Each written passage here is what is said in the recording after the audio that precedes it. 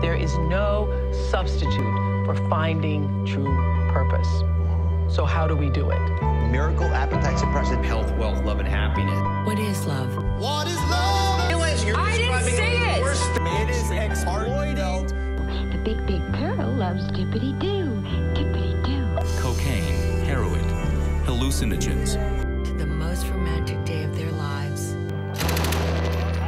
Many people spend their lives in a state of almost permanent dissatisfaction.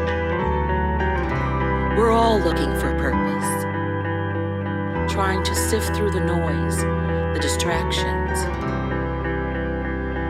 What if we found it? What if our search was over?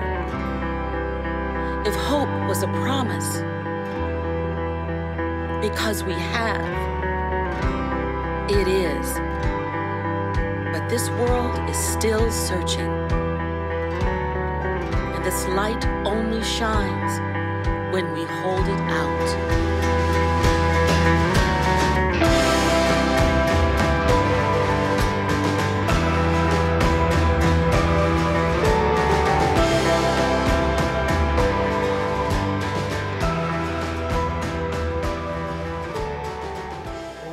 Joys about having our Organic Outreach Conference every year is we have this amazing team of speakers that come in, and our main stage speakers this year were phenomenal. I mean, across the board, they were all amazing.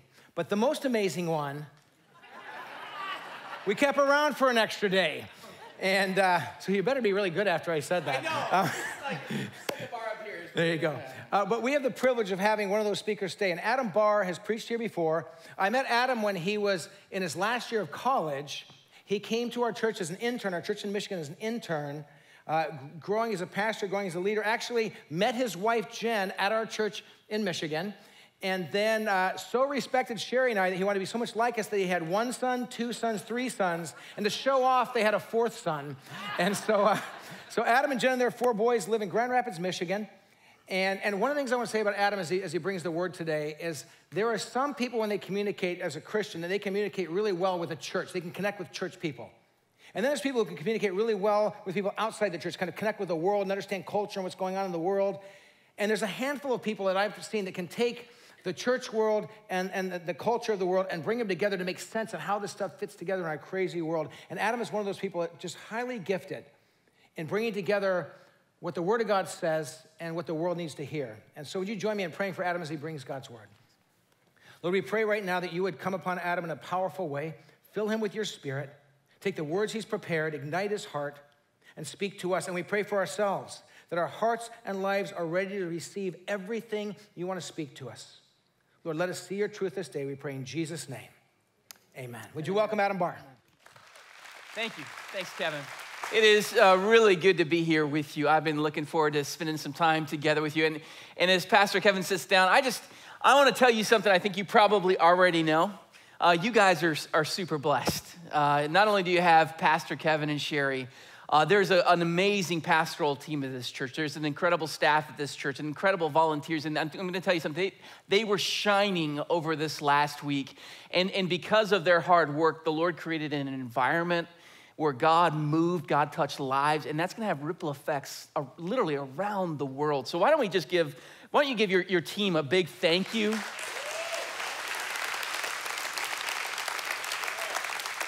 God is so good, he's so faithful to us. So I want you to imagine for a second that I stand up here today and I tell you I am looking for incontrovertible truth for the existence of oxygen. And I'm a little bit of a skeptic, so I'm not gonna trust some scientific, instruments that you bring to me and you show me. I want it right here, I want it right now. I wanna know immediately that oxygen is true, oxygen actually exists. Let me ask you a question. What would be the fastest way to convince me that oxygen actually exists? Yeah, take a breath, right? I had people in the first and second services all say, cut off your breath. And I'm like, really? We got some murderous people in the crowd. Yeah, it doesn't take much to prove that it's real because, the very breath that I'm using to argue against or for the existence of oxygen demonstrates that it's there, demonstrates that it's real. Otherwise, I couldn't do it, right? We live in a world that wants to know, is truth real? Can truth be known? And as Christians this morning, we have an answer to that question. Isn't that good news? We have an answer to that question, and the answer to that question is yes, and his name is Jesus Christ. Jesus Christ is the truth that makes any other truth possible. Jesus Christ is the light that enlightens our hearts and enlightens our minds. And we believe that if we have encountered Jesus, if we have Jesus, then we have everything that everyone is looking for in him. And if we don't, then friends, it doesn't matter how much we acquire. It doesn't matter how much we get in this world. We're never really gonna understand what life is all about. So what are we searching for? What are we looking for? As believers, we say what we're searching for, what we're looking for is found in Jesus Christ, and in the light of his presence, everything else starts to make sense. Now this morning, we're gonna learn more about that as we join Jesus. He's in the final moments of his earthly life before he goes to the cross. He's in a conversation with a Roman ruler named Pilate.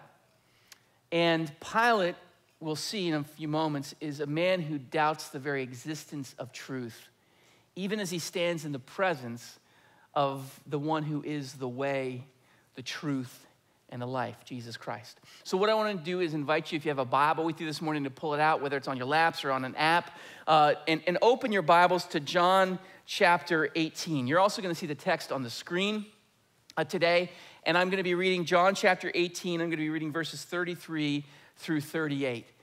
So let's follow along together. This is what we read. Pilate then went back inside the palace, summoned Jesus, and asked him, "Are you the king of the Jews?" "Is that your own idea?" Jesus asked, "or did others talk to you about me?" "Am I a Jew?" Pilate replied. "Your own people and chief priests handed you over to me. What is it that you've done?" Jesus said, "My kingdom is not of this world. If it were, my servants would fight to prevent my arrest by the Jewish leaders. But now my kingdom is from another place." "You are a king then," said Pilate. Jesus answered, "You say that I am a king. In fact, the reason I was born and came into the world is to testify to the truth. Everyone on the side of truth listens to me." "What is truth?" retorted Pilate. With this, he went out again to the Jews gathered there and said, "I find no basis for a charge against him." This morning, as we unpack God's word together, this is what we're gonna see, that Jesus reveals he is the source of truth and challenges us to embrace him. Would you say that with me?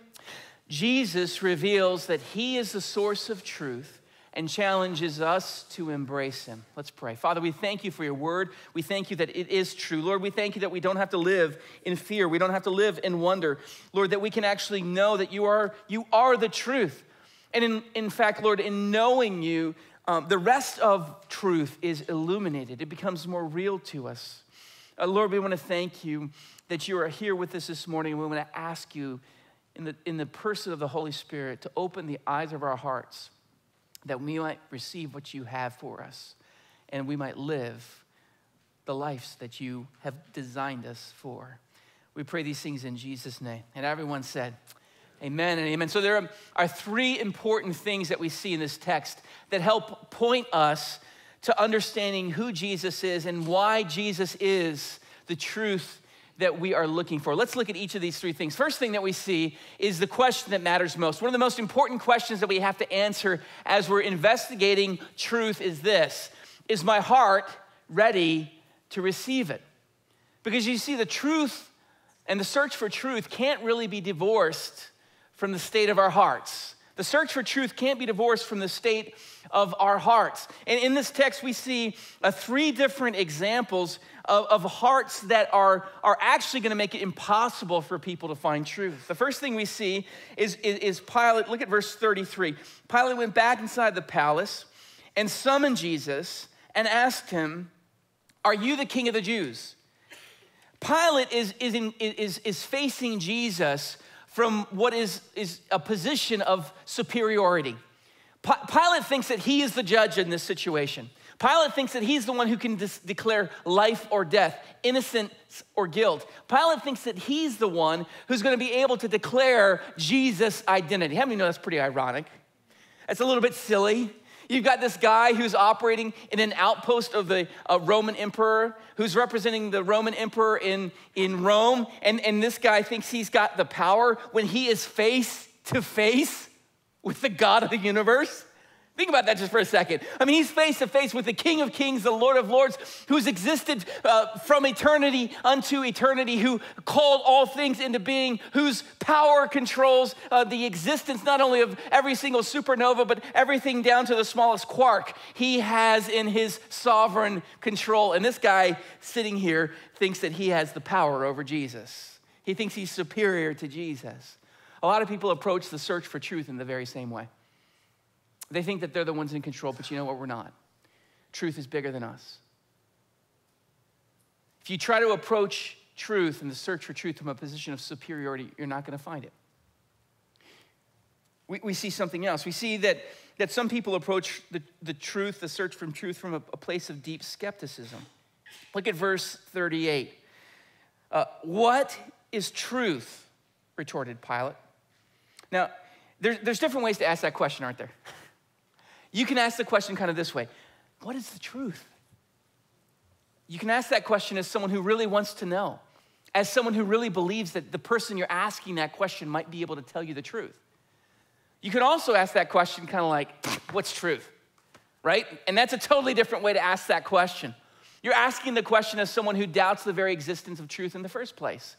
Pilate doesn't ask that question, what is truth, as someone who believes it's really even possible to know it. You know, Christianity does not have a problem with tough questions. Christianity doesn't even have a problem with doubts. Some of Jesus' own disciples struggled with doubt. Sometimes it's our questions and our doubts that lead us to a deeper love for God, a deeper appreciation of him. I know in my own life, as someone who loves to ask questions from the time I've been a little kid, it's my questions that have often led me deeper into the truth. The question is, do we ask those questions as someone who's confident that God has answers, or do we ask those questions as someone who is skeptical as to whether answers are even possible? A third thing that we see is that there's another group of people here that display another kind of dangerous state of the heart. In verse 35, Pilate is speaking to Jesus, and he says, your own people and chief priests handed you over to me. Pilate is speaking one-on-one with Jesus, but there's another group of people who are involved in this whole thing. There's another group of people who are involved in Jesus being put on trial. And ironically, it's the religious leaders of Jesus' day. It's the people who should be the most poised to understand who Jesus is, to recognize who he is, and to receive him as their long-awaited Messiah. And yet it's those very people who are unable to see Jesus. For hundreds of years, God had given Israel a revelation that in the Old Testament that was preparing the hearts of the people to receive the Messiah when he finally came. And yet when the Messiah shows up on the scene, the people who have studied that revelation the most are absolutely blinded to who Jesus is. Have you ever thought about that? It just blows my mind. The danger is when we believe that the knowledge we have is sufficient. These religious leaders believed that they had all that they needed. They lived in an attitude of radical self-righteousness that didn't think they needed anything this guy had to give, even when that person was God's greatest gift to humanity. Those attitudes make it difficult, if not impossible, to discover truth. But there's another way to approach truth, and it's as someone who's an honest seeker. If we approach God as a seeker, Jesus promised that we can find truth and we will. He says, ask and the door will be open, seek and you will find, right? That's the promise of God to us today. And so we need to come on our search for truth. And this doesn't matter if you're someone who's not really a Christian, who's investigating the claims of Jesus Christ, or if you've been a Christian for like 30 years, and you want to go deeper in your Christian faith, there are certain attitudes of the heart that are absolutely required if you want to find the truth. The first thing that you have to have if you want to find the truth is you got to be hungry. You got to be hungry for truth if you want to find the truth. Anybody besides me love The Boss? Love Bruce Springsteen, right? He's saying everybody's got a hungry heart. I'm not going to sing it for you this morning. You would love it if I did, but I'm not going to because I'm not here to do a concert. I'm here to preach the word. So he said everybody's got a hungry heart, but you know what? That's not always true. The fact is sometimes our hearts are full. Our hearts are full with things of this world. And you know what? When your heart is full, you can't always experience the hunger that comes with seeing the feast that is Jesus Christ. It's just like regular life. I mean, you can lay out a beautiful 5-star meal, and if someone comes to the table and their belly is full of In-N-Out burgers, how many of you know they're not going to be too enthusiastic about that meal? Right? Whereas if you are starving, if you are hungry enough, a Hot Pocket might even taste delicious, right? Jim Gaffigan notwithstanding. I mean, that's just the truth. You got to come with a hungry heart. You got to come with a heart that is humble.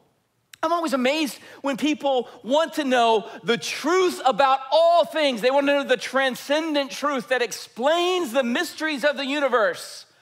And yet they expect that truth to fit in their tiny little conceptual boxes. I can't believe how often I hear people say things like, well, my God would never say this. My God would never do that. I can't believe that God would, we build these little boxes around who God is and we expect him to fit inside those boxes. You know what? If the God of the universe decides to show up on the scene, how many know he's gonna blow up your boxes? We gotta be humble enough to know that and believe that and understand that. Finally, we gotta be honest. If you want truth, if you want to find the truth, you got to be someone who's honest enough to admit that sometimes you don't want to know the truth. Because truth can sometimes hurt. Can I get an amen? Anybody know what I'm talking about? I mean, I'm a pastor. Sometimes I'll be honest with you, I get busy, and so sometimes my weight kind of does this, and then I get back in shape, and then it does this. And I know what it's like to walk into the bathroom sometimes, and I see that scale sitting there, and it looks like a curled up snake on the floor, and I don't want to get close. And then I finally walk over, and I step onto it, and you kind of hold the wall, maybe take a couple pounds off.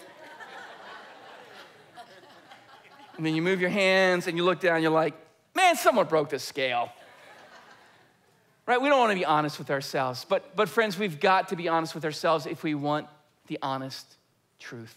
So the first thing that we see in this text is that the state of our hearts will have a massive impact on whether or not we get to encounter truth. Second thing that we're going to see is that God, in his amazing grace, has moved heaven and earth to reveal truth to us. God has done everything that needs to be done for us to understand, for us to receive the truth. Look back in the text again. Look at verse 37. Jesus is speaking with Pilate, and Jesus says this in verse 37. He says, the reason I was born. Everyone say, the reason I was born. So in other words, Jesus is about to give us his mission statement, so pay attention. He's gonna say, this is why I came into this world. He says, the reason I was born and came into the world is to testify to the truth. Now, we didn't have time to read John 1, 2, 3, 4, 5, 6, all the way up through to verse 18. So we don't necessarily have all the context of the verse this morning. So let me give you a little piece of context to understand this, what I just read. In the very first chapter of John, we read this. In the beginning was the Word. He's speaking about the Son of God. In the beginning was the Word, and the Word was with God, and the Word was God. Wait a second. How does the Word was God fit with I was born? Think about that for a second. What do we believe as Christians? We believe that The God who is everywhere, the God who knows everything, the God who is all powerful, the God who exists from eternity to eternity, the God who cannot be depicted in art, the God who is spirit, that very God took to himself flesh and blood. He was a tiny little baby born to a mother, laid in a manger. He grew up, he lived his life, he suffered. That very God exists, and he stands here face to face with Pilate. Think about that. If that doesn't blow your mind, I don't know what will. The God of the universe took on flesh and blood, and he came into this world. Friends, think about this. God could have delivered to us a philosophy of life, right? God could have delivered to us a moral system and said, now fulfill these laws, and eventually you might make it to heaven. God didn't do that. God said, I'm gonna come down into this world myself. I'm gonna cross the great divide between divinity and humanity, between creature and creator, between eternity and the time-space world. I'm gonna step into this world, and I'm gonna share my very self with sinful humanity. I'm gonna take the sins of that humanity on my shoulders, and I'm going to save that humanity for my purposes. Woo! If y'all don't get an amen on that, I'm gonna be in trouble. Is that good news this morning? No, what does that mean, okay? Oh, thank you, Pastor. Lots of doctrine, lots of theology. That's interesting stuff. 2 years ago, my wife and I were planning on a little trip for my 40th birthday. It was gonna be in March. We were gonna leave the cold, frigid winter of Michigan for someplace warm and nice. And I'm gonna be honest with you, the months leading up to that trip had been packed. We had a lot going on in our church, a lot going on in our lives, a lot going on with our family. So I'm like that vacation is kind of my finish line. Anybody ever have one of those vacations where it's like, if I can just make it to that moment, everything's gonna be beautiful. And I was coming up to that vacation, I'm looking forward to it. And 2 days before we're going on vacation, I land in the ER with a fairly significant medical emergency. And as they're looking at this, we find out real quickly we're not going on our fun vacation. And so they begin to look around, and as they're scanning to handle this one problem, they discover another problem. And so my wife and I find ourselves in the office of a doctor whose area of specialty is liver cancer. How many of you know that the world kind of shook for me a little bit, just sitting there? And the first thing he says to me is, you don't have cancer. Amen. Thank you, Jesus. Good news, right? And he says, but you do need surgery. You have a very rare growth on your liver. We're going to have to take out part of your liver, and so we need to prepare you for that. I'm like, okay. Now, add this little wrinkle to the thing. A month following what he told me was probably going to be my surgery date, I was scheduled to come out and see you guys. Kevin and Sherry and I had planned a trip. We were going to come out here. I was going to preach out here, and I was going to bring my oldest boy. It was going to be a special trip, right? I've already lost the Mexico trip, and now we have this trip. But I'm convinced we're going to be able to make it work. So I say to the doctor, I say, so what's the incision going to look like on this surgery? Is it going to be kind of like this? And he goes, more like this. I kind of took a deep breath, and I thought, well, I'm a quick healer. I called Kevin up. Kevin, don't worry about it. We're going to make it out. He says, no, you're not. He says, you're going to need to stay home, and you're going to need to get better. And he was right. I went in for the surgery. We had the surgery. I'm still in the hospital for 5 days after. I have a scar, beautiful scar from right here to about right here now. And they take out a 1/6 of my liver, and I'm in the hospital. Finally, they get me good enough I can get up, and I go home. I get home. I'm at home for a few days, and pain just keeps building. They finally realize I have a massive infection. They bring me back into the hospital after a few days being at home, 5 days being at home, and I'm in the hospital for another week while they're trying to get rid of this infection. Finally, after a week of antibiotic treatments and all sorts of pain medications, they let me back out again, and less than a week later, someone's got to preach on Sunday, and yours truly, who has a master's degree in stupid. Am I right, Kevin? I have a doctorate, he says. Thank you. I'm standing in the pulpit of my church, preaching. That was dumb.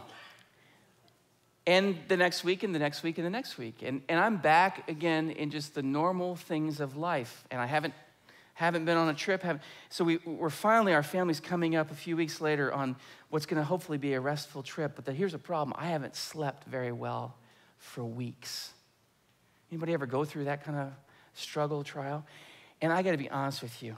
The day before we're supposed to leave on this trip, I find myself in the closet of our bedroom, curled up in a ball, crying like a baby. I'm not a real weepy person.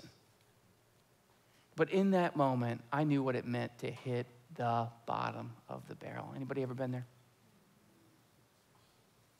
Now, what do you do when it seems like life is falling apart? Would it help you if I came in then and said, let me give you a few little philosophical axioms?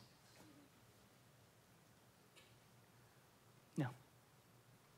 Friends, it's in moments like these that we realize just what it means for the truth not simply to be an idea, but for the truth of all things to be a person, and his name is Jesus Christ. It's at moments like these that we realize just how much it means to say with the words of Paul that Jesus is before all things, and in him, everyone say in him. Say it like you mean it. In him, all things hold together. It's in moments like these that we realize the beauty that the God who is the author of truth himself took on flesh and blood, walked in our shoes, received the penalty that we deserve for our sin, and rose again. That God who is truth dwells in us through his Holy Spirit. And in those moments of difficulty, in those moments of trial, we realize that truth is personal. Truth is a person. It's not just an idea. Truth is what holds us together. Truth is what gives us the power to stand up again. Truth is what allows us to move forward with our lives. Truth is what keeps it all together. And truth is Jesus. Is that good news this morning? God doesn't just share the truth. He comes as the truth, reveals himself to us. Finally, last thing we want to see, that we all face a challenge. We all face a challenge when we come face to face with Jesus. Look at the second half of the verse I just read, verse 37. So Jesus says he came to testify the truth. Last thing he says, everyone on the side of truth listens to me. That's what we call an exclusive truth statement. That means anything that disagrees with what Jesus said isn't true. Jesus says, everyone on the side of truth listens to me. We live in a world that doesn't really respect or appreciate exclusive truth statements. In fact, we live in a world where people really want to say that, this religion over here has a little piece of the truth, and this religion over here has a little piece of the truth, and this religion has a little piece of the truth, and we just all need to be humble enough to accept that. But friends, Jesus won't let us do that. Ever hear the myth of the three blind men and the elephant? That's often used to explain this, right? Like there's these three blind men and they're brought up to an elephant and they're said, we want you to describe what an elephant is. And the first blind man is led over to the tusk and he touches it and he says, it's smooth, it's sharp, it's like a sword. The other is brought to the elephant's leg. He says, it's rough and it's strong, it's like a tree. The third one is brought to the tail. He says, it's supple and it's smooth and flexible. An elephant must be like a snake. That's what religion is like, we're told. But friends, Jesus blows all those categories out of the water. Just imagine for a second if the elephant could talk. Would that change the investigation of the three blind men? No, but you guys got it wrong. Right? You only have a piece of it. Friends, we believe that in Jesus Christ, the God of the universe has spoken truth into this world. We are not like blind people searching our way towards God. We are like people who have had the light of truth shown into our hearts through God himself, who has revealed himself into the world. That is good news this morning. We're not stuck blindly hoping to find our way to God. God himself has come into this world, and that's exactly what Jesus tells us. Now let me try to wrap this up with a couple questions. Number one, have I recognized just how far God has gone to show me his truth? Do I really get it? When I think about what God has done to show me his truth, do I really get it? Tuesday morning, I got up early to come here. I hopped on my plane in Grand Rapids, caught what I thought was gonna be my connecting flight in Dallas. I get on the plane. Everybody knows I said thought was gonna be my connecting. Got on the plane in Dallas. We pull out on the tarmac and the pilot comes on. We got a little bit of a problem. Everybody just hang tight, it's gonna be okay. And we wait and wait. He gets on again. It looks like we've got a broken fuel pump. Someone's coming out here to get that fixed for us. No big deal. We're going to have it fixed, and we're going to be up in the air in no time. We wait, and we wait. Finally, we're going to have to pull back up to the gate, and they're going to fix the fuel pump there. Finally, it's, we're not going to be able to fix the fuel pump.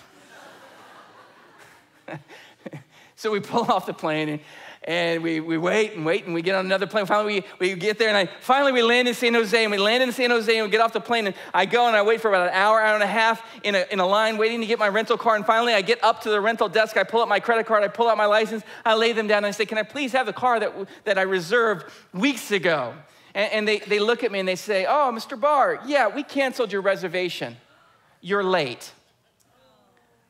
I don't need you to tell me that. Everybody know what this is? It's the world's smallest violin playing My Heart Cries for You, right? Oh, poor Adam. I mean, we've all had travel problems. Can I tell you something? At no point in the course of those events did I think, I don't want to go to Monterey. Do you want to know why? This is going to make you feel good. Because I wanted to see you guys. It's true. I wanted to hang out with you people and be with some good friends, man. So that made all the headaches of travel worth it. You know what? Our little troubles and travels are nothing in comparison with what the God of the universe has done. He left his throne in heaven. He set aside his crown. He came down into this world. He took on humanity. He entered into a world of brokenness and sin as the God who is perfect, and he accepted it and he understood it. Why? What motivated him to keep going? Friends, we don't need to wonder, we can know. For God so loved you. And God loved me. Say that with me. God loved me. He loves you this morning, and he came into this world to show you that truth. Second question. This is the last one. I'll close with this. Am I willing to let my life be transformed by truth? Friends, the light of truth has dawned in this world. You know, sometimes the light can be abrasive, right? Like you're sleeping and you're dreaming and the light starts shining in through your windows. Anybody ever want to get up and shut the curtains? Or the alarm clock goes off and sometimes you want to slap the snooze button. That's true. Sometimes the light can be abrasive and sometimes the light of the truth is going to come into our lives and it's going to be abrasive. But you know what else? The light is also beautiful. I love waking up here and looking at the sunrise on Salinas Valley and watching as the colors and the hues change in the light of the rising sun. Friends, brothers and sisters, listen to me. The light of truth has dawned, and his name is Jesus. And everything we're looking for can be found in him. And that's good news. Let's pray. Father, we thank you for the beauty of who you are, sending your son to show your love. Let us receive it and live in its truth. We pray these things in Jesus' name. And all God's people said, amen. Thank you, Shoreline. It's so good to be